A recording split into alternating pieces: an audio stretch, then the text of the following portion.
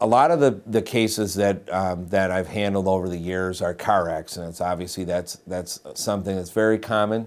Those kind of cases are cases where we sort of know the rules of the road. Everyone learns those in driver's ed, and those are kind of what we go by in determining if parties are negligent and things like that. So for many of the times, though, we'll find that there's other things that have contributed to the accident. So, for example, let's say if an accident might appear to be one party's side just from looking at the police report, but let's say if I talk to a witness or something, and they'll say at the scene, "Oh, this lady, in the front seat of her car, she had all of these flowers in there. She must have just been going and getting flowers." Well, now all of a sudden, you know, we look into a little further and we find out that this lady was distracted by these flowers in her front seat as she was approaching an intersection rather than looking at the road, things like that. So the investigation part of a personal injury case is really important.